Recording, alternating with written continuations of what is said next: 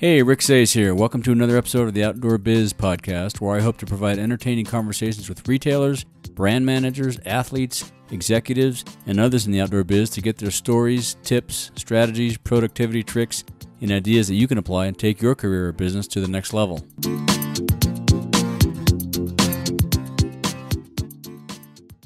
Today's podcast is brought to you by Audible. I've used Audible for many years now. I'm on the road a lot, and Audible allows me to enjoy the great books I discover or are recommended by friends.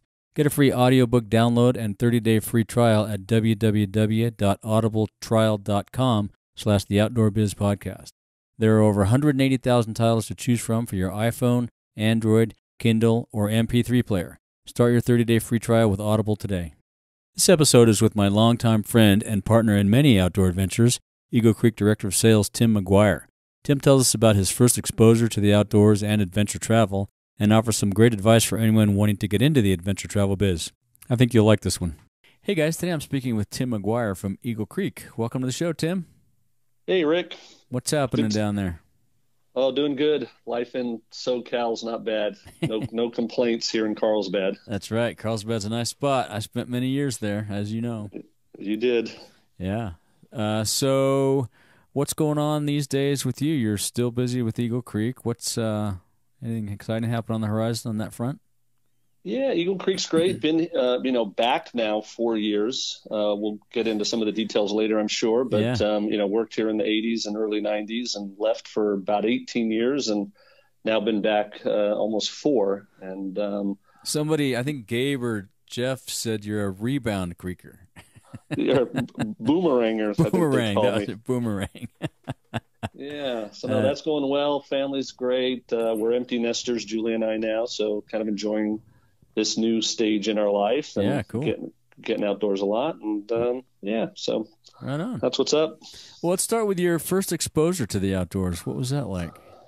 Yeah, different. I've listened to a few of your podcasts and some of your guests, and I think took for me a much different path, I think, than most. I literally had never backpacked, camped, spent a night outdoors in my life. Wow! Until I was 21 years old. I was happened to be a senior at San Diego State, and most of my time had been spent there working on a business degree. I think they called us yuppies back then, working towards a successful career and, probably selling copiers or fax machines. And right. Also happened to be on the soccer team, played soccer for SDSU for a few years. Cool. And, in order to get my degree, I needed to take a couple of college electives. And so just looking through the school program, I remember trying to find an elective that was, easy and fun. Hopefully fun and help my grade point average a bit. So I came across a class that it kind of puzzled me. It was called Wilderness and the Outdoor Experience. So I had no idea what that meant, but it sounded easy and fun. So I signed up for it, and I remember going the first day. It was held in a large auditorium type room. So about 400 seats. And wow. I made sure to sit well towards the back, so if I wanted to get out of there and bail, I could do so. And as I sat and watched, our professor walked into the room, walked down the aisle. A small little dog followed him, and it happened to be a guy I think a lot of your listeners might know is Professor Jeff Sauls. I was going to say, was it Jeff? Yeah, that's awesome. Yeah. And he proceeded to tell a story. Yeah. It was about a trip that he and a friend and I think one other person had taken down to Patagonia to attempt to unclimb a route on Mount Fitzroy. And wow. Again, this is all brand new to me. And he's showing slides of their snow cave that they lived in for weeks. And, had you been to a national park or anything? I mean, nothing? Nothing. Wow. No, my dad was military, U.S. Air Force, lived in England for a long time as a kid and just moved around the country and just was never something that we was, at least I understood, didn't that my even family get close considered. to a national park. That's impressive. No, not even. And I don't know what we did. I couldn't even tell you a vacation that we went on as a family. I'm not digging my parents at all, but just sort of the circumstance of the time and wow. Our family. But But anyway, so I'm now in this class watching Jeff tell these, this amazing story of just horrible conditions and this attempted climb, and on the descent, his best friend actually dies. Oh my God! And I'm watching this, going, I want to do that, not die. You want to kill your best friend? Not die.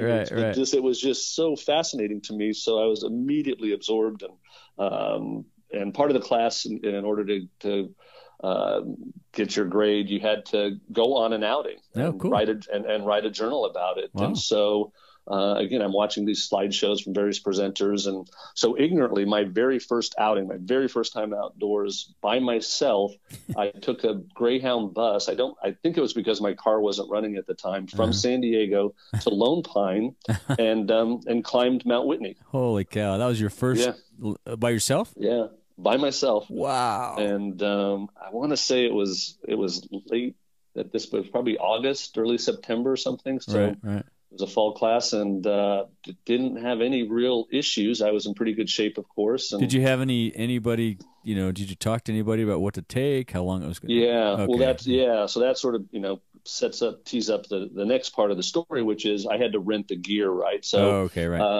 I looked around. In those days, you looked in a phone book. You couldn't Google it, but I looked in a phone book and found out about a store not too far from San Diego State called Adventure 16. And, gotcha. We'll never forget that day. I remember driving down and walking into the store, and it was almost like, a Wizard of Oz moment where you just walk outside, and I walk into this kind of nondescript building, and all of a sudden there's a cabin in front of me, and I'm listening to bird tapes and crickets and the smell of pine trees. There's an old dog, and exactly, they've got campfire memories burning, and I'm like, oh my gosh, this is amazing. And just the greatest people. And so that was my first exposure to A16. And wow. And so while I'm still in school, I now in the spring got familiar with A16 and learned that they were looking to hire some people for their Mother's Day swap meet. Mm-hmm. Right. And so I reached out to them, applied, and got a phone call that I was hired. Wow. I'm all excited. I'm like, wow, it's great. I got a job, and it looks to be in a business that's something I was really going to enjoy. At a toy store. And and then 2 days later they called me back and said, never mind. What? And they apparently one of the assistant manager's brother was going to be in town, and he was offered the position to do it. So completely disappointed. Yeah. And I was telling a friend of a friend, a girl named Jeannie Prentice. Some folks, some of the listeners may remember her. Jeannie Prentice. She was with Baja Expeditions for a long time. Baja Expeditions, and she had heard my story about how disappointed I was, and so she's like, "That's not right. I'm going to go tell the manager." Manager at the time was Gail Meadows, I believe, and out of pity, I believe they called me back again and said, "Tim, we're sorry. We're looking for a person. We'd love to hire you." Wow. So I took what I thought would be a part-time job, kind of going into the summer. Yeah. And ended up working there 5 years. Amazing. And would eventually work into a store manager position, and ultimately take on a role as adventure travel director. Yeah, so I was going to ask you that. So how did you get exposed to adventure travel? Obviously through A16, and I guess the Jeff story tied a little bit of adventure travel into it. Yeah, so he definitely inspired me and gave me that passion to push myself, be bold, take risks, get outside of your comfort zone. And so, I was at a time in my life, it was also this period where, again, a little unsure from a career standpoint what I wanted to do. My father passed away, and I think like a lot of 20, 21-year-olds, just trying to figure out what I want to be, how I'm going to define my life. And so this was all, again, just all consuming. I have sort of a tendency to go OCD on things, and you'll hear probably some of those other stories in a bit. But so all of a sudden, I'm all in. I'm an outdoor guy. I've got a job at A16. I'm helping out with wilderness outings, so working with guys like Michael Hodgson, Mike Wallenfels, Kenji, Jeff Sheets, running. Within a year, scary as it sounds, I'm now leading people or taking people into the wilderness, teaching them backpacking skills, map and compass skills, basic rock climbing, all of that, cross-country skiing. And I did that for about a year, and then ended up moving from the Mission Valley store down to Horton Plaza. They had, I think, 4 or 5 stores at the time, and this was a new direction for them, having a store in a mall. And quickly they figured out there was a little bit different clientele. These weren't hardcore backpackers looking for gear. These were downtown business people, who just shoppers. And so they weren't quite getting the whole map and compass class backpacking basics approach to the outdoors. They just wanted to sign up and go do something, something fun and adventurous. So John D. Mead, myself, and Michael Hodgson kind of got together and said, well, how do we reach them? How do we connect with them? And it was more through identifying tour operators that could get them exposed to different types of trips. And so I think our first partner was Sobek Expeditions. We flew up to Angels Camp, met with that team up there, and eventually created what would be called the Adventure Travel Center in all of the Adventure 16 stores, where we would, again, coordinate with tour operators, Backroads Bicycling, Sobek, Mountain Travel, hot air balloon companies, state parks. And it became a draw for customers to come in and get exposed to these type of activities. Right. And so within 3 years now of taking this class, I'm literally You're an expert. I'm standing on the top of Denali with a group that I had coordinated. I was rafting the Zambezi River in Africa, doing trips down to Baja, kayaking, and so quite the transition in a short amount of time. But at that point, I'm definitely all in outdoor guy. Yeah, it must have been super fun, I'm sure. Yeah, it was. We had a good team at A16 back in those days. That was very fun. For sure. And of course, the idea was for A16 is that by doing this, by exposing people to trips, giving slideshows, talks about various opportunities, we would sell more gear. They would come in and they'd need the products to be comfortable. Sure, because every time you go on a Sobek or somebody's trip, they give you a gear list, right? You need this, that, and the other. Yeah. Exactly. So, and it turned out, coincidentally enough, is the gear that we sold the most of was a brand called Eagle Creek. And so that gave me a great opportunity to get to know the folks that were over at Eagle Creek, Steve Barker, Ricky Schlesinger, a number of great folks. And so we developed a great relationship. And after about 5 years, I was married at this point to Julie. And it was time to get a real job, if you will.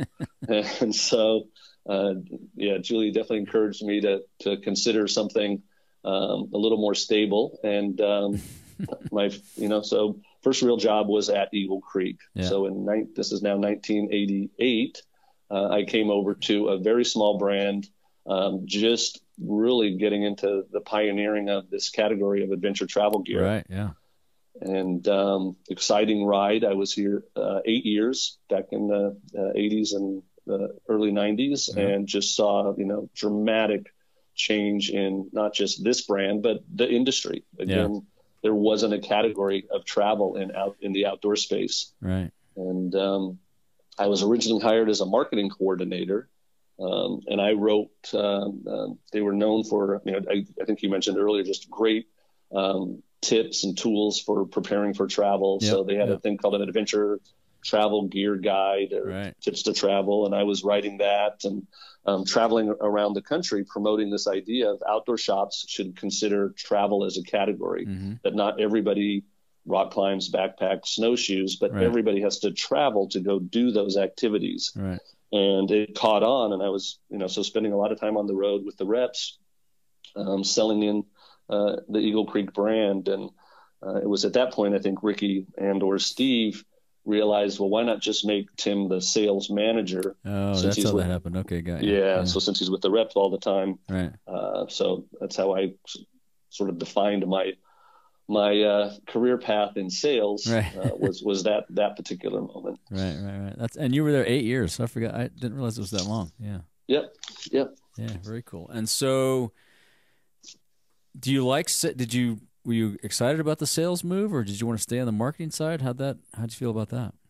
No, I've always sort of, even today, I don't necessarily put myself in a box of just being, one thing. So still very actively offering up my opinions in marketing and product and definitely in sales. But I think, the best part of me still in this career is getting out and getting into, just great stores, meeting with great individuals that are part of our industry. That's what makes it special. I think that's why most of us have got into this business. And so sales definitely allows for that. And well, a lot of this business, whether in sales or marketing, it's really all about stories, right? I mean, those are the best. That's the best way to expose people to new adventures and new things and sell product like you experienced at San Diego State. Tell a great story and you got them hooked. Exactly. Yeah. Very cool. So, and then from Eagle Creek, you went on to some pretty iconic brands over the years. Any good stories from some of those brands? You're one of the first guys. What was you sold all the pack brands.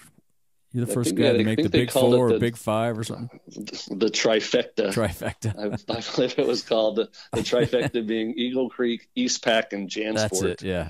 Yeah. So, after about 8 years at Eagle Creek, was trying to, figure out what the next step was for me.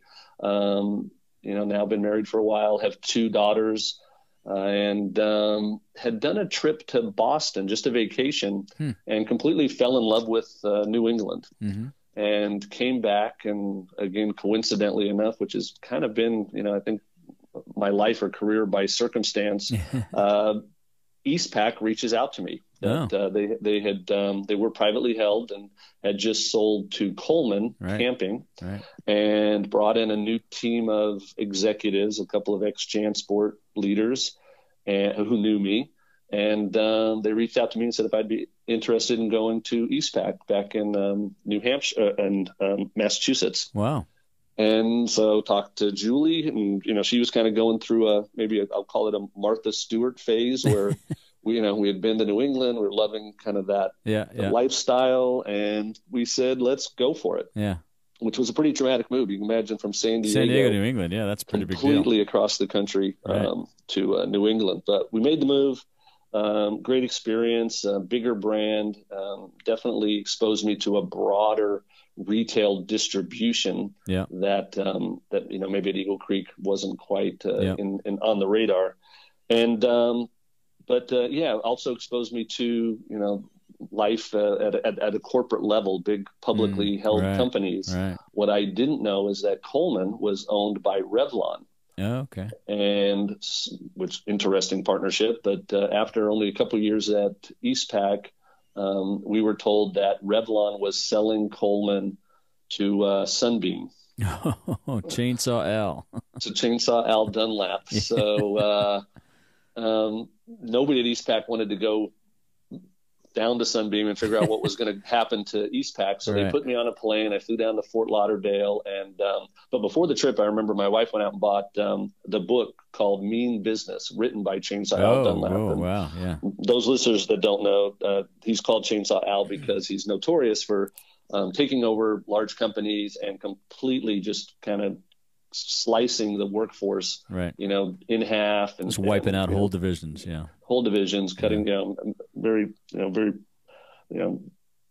unfavorable to to the employees for sure. Yeah. But so she went and bought me the book and read the book and highlighted a couple pages that said where Al immediately fired somebody on the spot for saying a certain thing. So she highlighted and said, "Tim, don't say that." Yeah.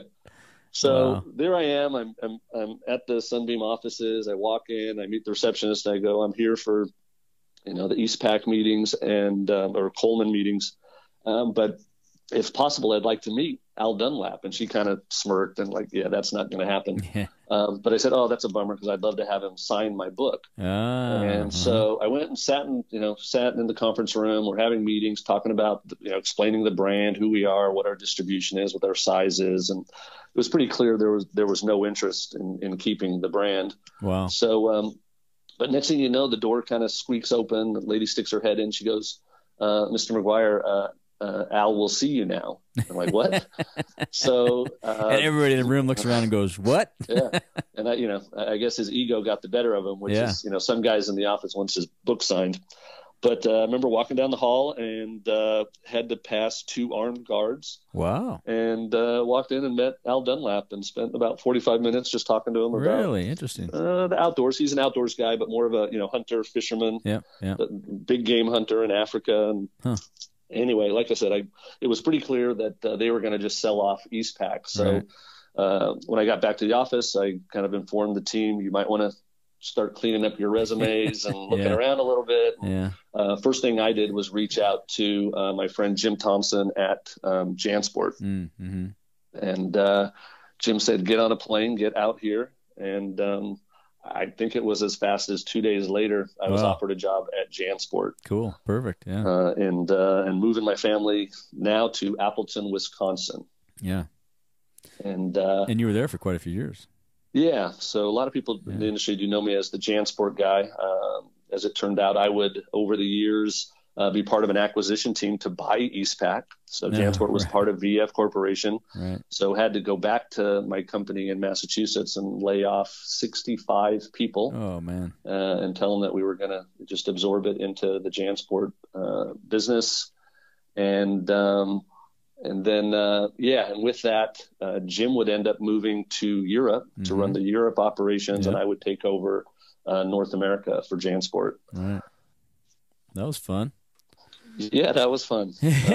Great place. Kind of a. You got to work with Skip. He's, fabulous man. Great guy, great friend of ours. Yeah.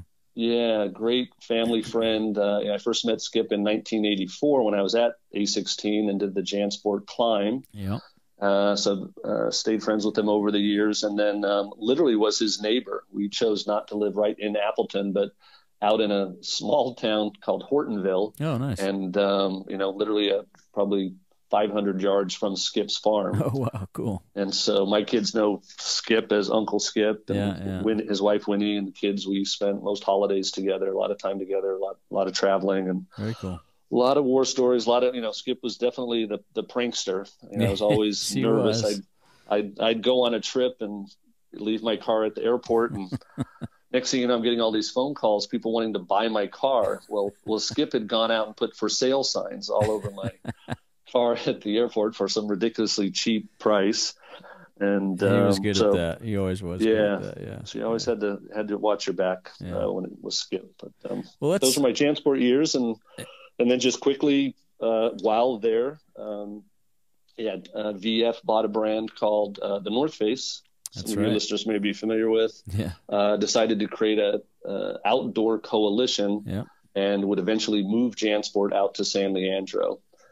And that was how that coalition all got started, right? The purchase of North Face. Yeah, right. Yep, because of that. And anyway, I had left JanSport, kind of looking for the next opportunity, and out of the blue, Nike calls me through some sort of contact. Again, this is pre-LinkedIn. Yeah, right. And, right. Yeah. Yeah, they were looking to change up their global bag business, accessory business, to centralize it, to create what they called a center of excellence, and looking for somebody to head that up. So my wife and I flew to Oregon, and I spent the day at Nike. She spent the day looking for possible homes for our family. Yeah. And after just a couple days, I was offered a job, and we said, let's do it. And you were there for another, 5-6 years, right? Yeah, about 6 years at Nike, which I think, for me, Rick, what's been great with my various career moves, it comes down to, how you look at business and this idea of scale. When I was at Eagle Creek, back in the day, everything was pretty much measured by REI. That was the retailer that defined whether you're doing well or not. Yeah.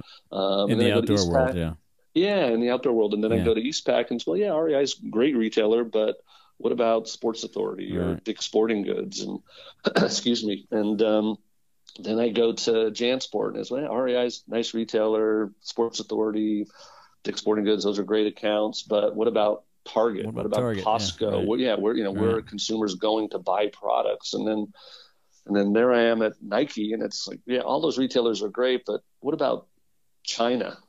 And like, yeah, so we're going after China. Yeah. And so, yeah, it was great. I loved it. I know a lot of people, it can be overwhelming. It's a pretty complex offense that they run there. Yeah, yeah. But I really enjoyed it. Again, being a former soccer player, getting back to sport. Right. Competitive guy. No, it's a great intense experience for you too. I mean, Yep. you learned all kinds of different business models, which is fabulous. It's got to help you in your career back now at Eagle Creek. All that's got to help you. So. Yep. Yeah. So all was good. And then, what was it? 2008 came along, which was the Great Recession. Right. The crash. Nike was getting attacked by Under Armour, which had just come on strong. And so they decided to reorganize, downsize, and they eliminated the entire equipment division, which I was working for. So, wow. So laid off with somewhere in the neighborhood of 5,000 people, which is tough anywhere. But again, 5,000 people in Oregon now, all scattering, looking for jobs. Yeah, right. But, stuck with it, knew that my passion was definitely with the outdoor marketplace. And fortunately, I spent about 9 months doing some different projects out of the house, but got to know a guy named Rory first. Rory, a lot of people don't know him. He's not very visible in the marketplace, but he's the founder and owner of Keen Footwear. Right, yeah. Also owns brands like Chrome Equipment and a couple other small like bag sock companies. So you got to stay in Oregon too. Yeah. So that's cool. So a little bit of a wild ride there, and that I initially started working for Rory specifically. Directly for Rory. Okay. Called Rofu, which sort of worked as a hub managing the accessory businesses for multiple brands, including Keen. But the president of Keen back then was James Curley, JC, and got to know JC, and he strongly encouraged that I go work for Keen and specific and directly help out their business and their brand. So made the move to Keen, worked for Keen for 3 years. But even after Nike, I remember telling myself, I don't want to work for a big footwear company again and be the accessory guy. It's kind of a little bit of something unfulfilling and gratifying about that. Yeah, you're kind of an ancillary player. Your category is an ancillary player. You're not really that, you're important, but not, you're not at the main table. Yeah, kind of the back row, waving your hand, say, don't forget about, we make this stuff too. And then, there I am at Keen, working for a big footwear company, being an accessory guy. So kind of kept my eyes and ears open, and thanks to Ricky Schlesinger, he had strongly encouraged me to consider coming back to Eagle Creek. Wow. And timing was right. Kids were growing up. My wife's family is getting a little bit older. We were thinking about where we would want to spend time going forward. And so this idea of moving back to Southern California, back to San Diego, made a lot of sense. Me coming back to Eagle Creek made a lot of sense. Yeah. Got to know Roger Spatz, who's the president of Eagle Creek, and really enjoyed getting to know him and understand his style, what he was trying to do with the brand. So, and I want to say 2014 came back. The boomerang effect. Yeah, 18 years later. But yeah, different company, now part of EF. Yeah. Ricky and Steve are gone, but still same kind of unique brand and this passion for adventure. Back to adventure travel. Yep, that's exciting. Yeah, that's how I was. We always, we talk about today. We don't really have consumers. We have fellow travelers. We all travel a lot. We're sort of speaking to ourselves when we're talking about product strategy or marketing strategy. Yeah. And so anyway, and good time. We've been on a good run the last 4 years. And you're involved in some nonprofit work now down there, right? Or you got involved with that in Oregon, didn't you? Pacific Trail? I did, yeah. Again, somewhat random. I'm sitting in, I want to say the Keen booth at OR show, and a wonderful lady walks in, Liz Bergeron from Pacific Crest Trail Association. just wanted to introduce herself, talk about the Pacific Crest Trail Association, the work that they were doing. And it got me thinking that, when I was back at Adventure 16 as the adventure travel director, we used to host a variety of adventurers that would come through. We'd give slideshows, and one of them was a young kid who had just completed the Pacific Crest Trail.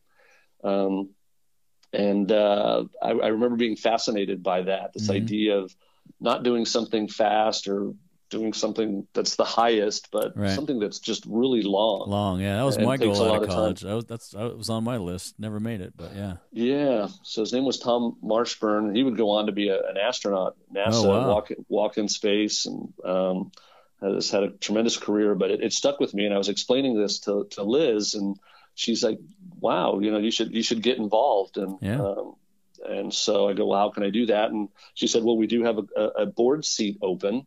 Oh, cool. They at the time had nobody in Oregon on the Pacific Crest Trail Association board.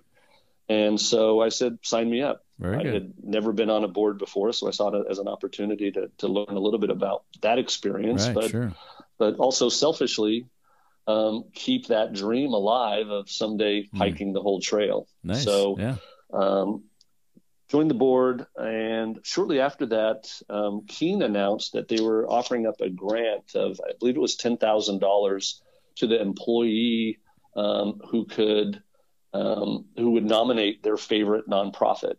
And I'm like, well, yeah, I got to nominate PCTA. Exactly. Right. So I remember filling out the application and writing about, one of the world's longest trails, National Scenic Treasure,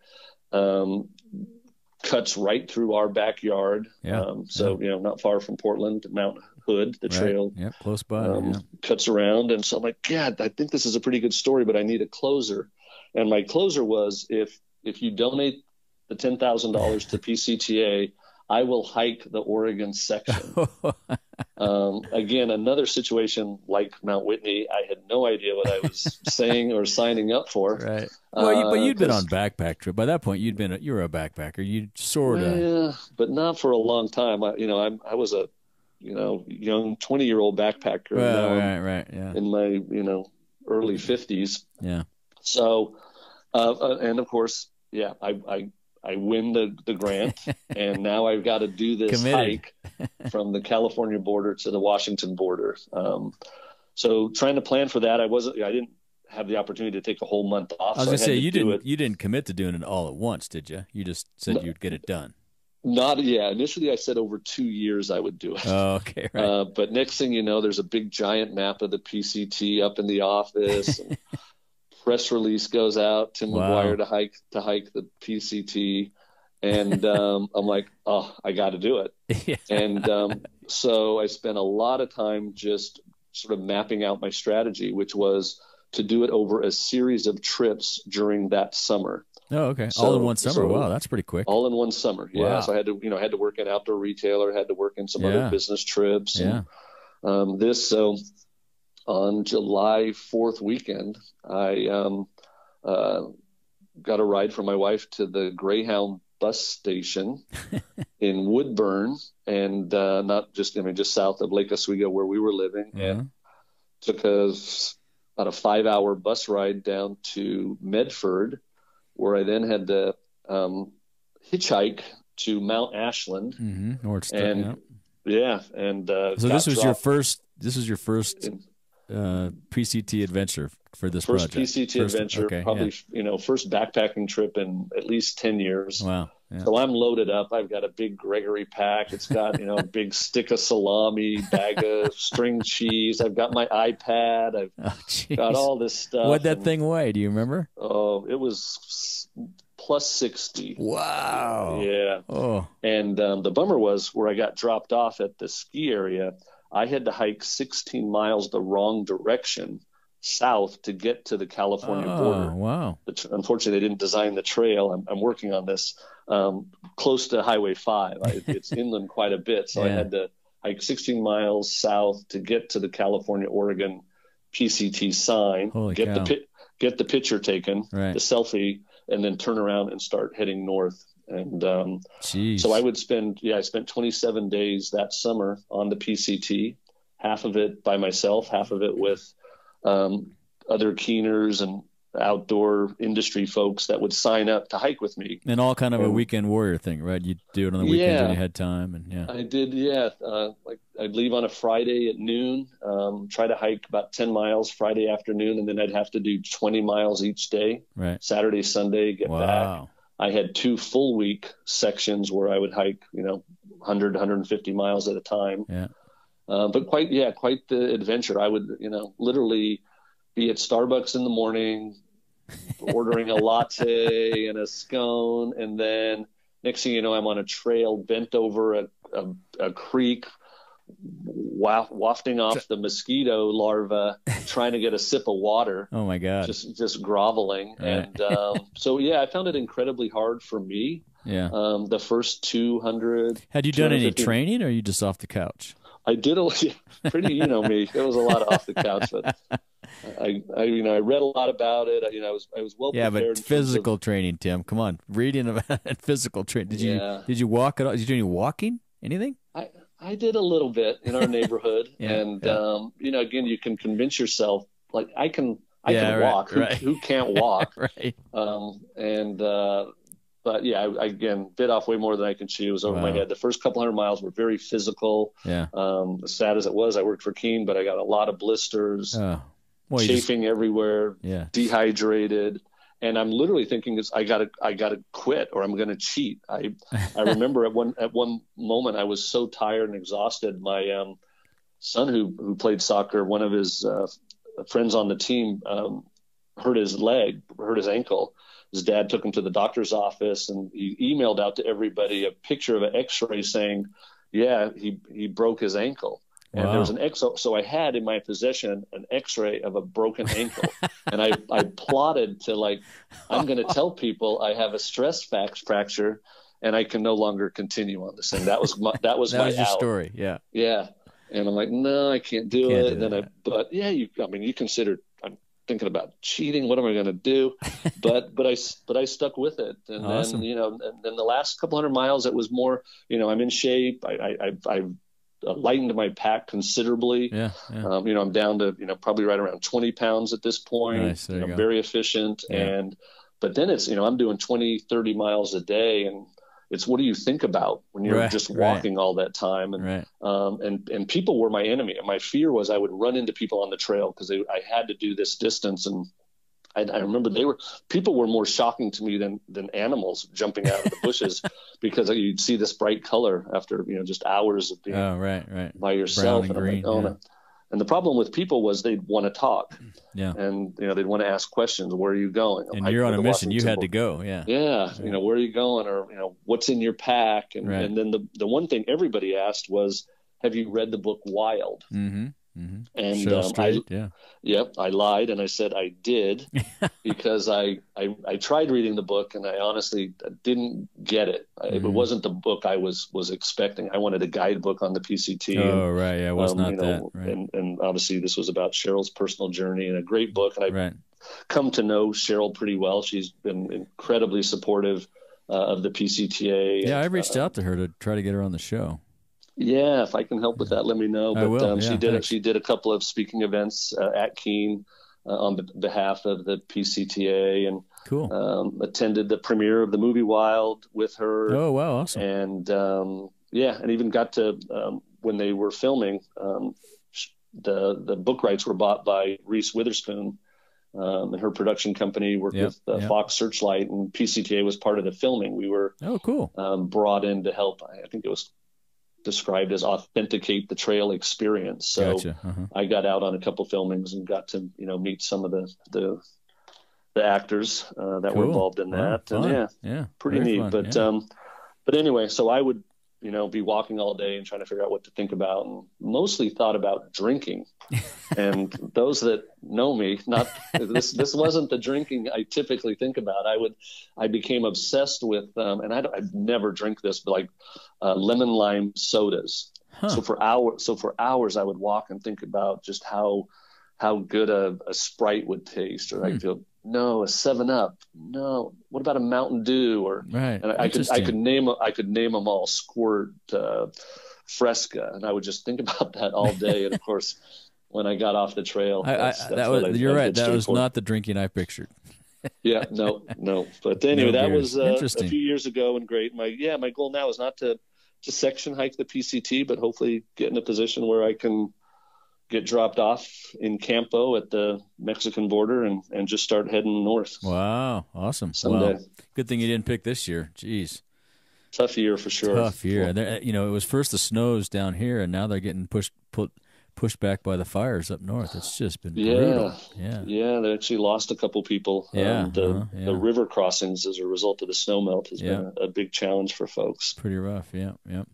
Well, let's see. So what other outdoor activities do you participate in? You obviously still hike.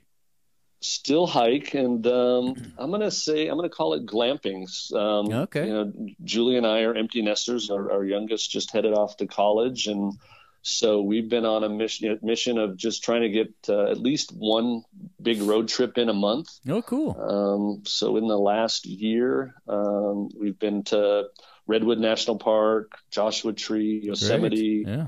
I've been out to Bryce and Zion. Julie and I were just in Rocky Mountain National Park. We rafted the Green River.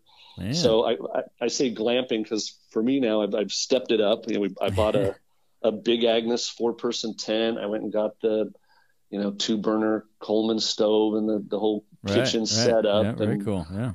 As you know, it's all about illumination these days. So I had to get the lighting for the campsite, and then the game changer. For us, not very romantic, but it makes a big difference when you're my age. Is we bought 2 cots. Oh, interesting. So cots are great. So you're not sleeping on the ground; you're on cots. Yeah, you're not sleeping on the ground, but you're not. You can sit up. Right. Put your boots on in your tent. You can sit up and drink wine or play cards in your tent. It's just a different experience. So we've been doing that, having a ton of fun. But of course, that leads you to spending a lot of time in campgrounds and observing the whole culture of what's going on out there, which is RVs, the world of RVs. It's all exactly. Trailers and vans. And vans. And what do I do? So I'm kind of trying to figure that out. What we might want to do there. Cool. But having fun with that. And one of the campgrounds we were at, we were next to a couple that had one of those teardrop trailers. Oh, right. And, and there's amazing vehicles in this park, big Class A RVs. And, people have, Land Rovers, Range Rovers that are, Airstream silver to match their Airstream trailer. But to me, the coolest thing I saw was this little teardrop trailer. And because it was, it was so exposed. This family was, outside cooking in the galley in the back, and very welcome to let people look inside. And because with one of those, you really all you do is sleep in it. Everything else you do outside, right? It's a true camping experience. Yeah. That's exactly it. So I was like, that's cool. That's that way to do it. And, so I came back and I was telling Roger about, I think I want a teardrop trailer, and I explained the reasons why. And he goes, well, maybe Eagle Creek should get one. Huh. So I went to work on a project which I called Project Eagle's Nest, and put a whole pitch together to the marketing department on why we should consider buying our own Eagle Creek teardrop trailer. Oh, cool. So apparently I did a well enough job that we're doing that. So we're building one now up in Oregon. Awesome. Company out of Salem. We're looking for a tow vehicle. This thing should be done the end of October. Really and the soon. idea here is it's used for mobile marketing. We'll travel around and various retailer events or trade events, and Tim gets to use it on the weekends.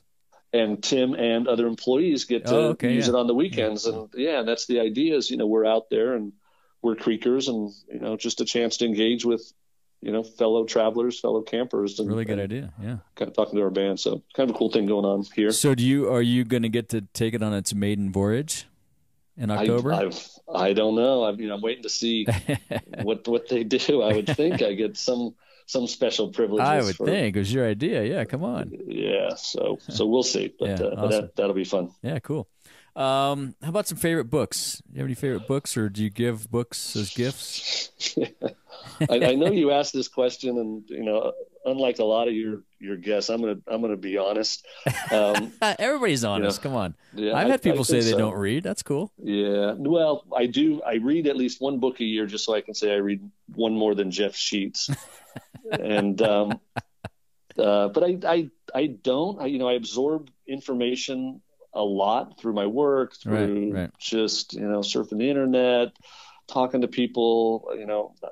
But I do read. I think I don't know. What did the you last read? book? I was gonna say what book did you read this year, or have you finished it yet? You haven't started one yet. It was a short book with big type, and and you're probably familiar with it.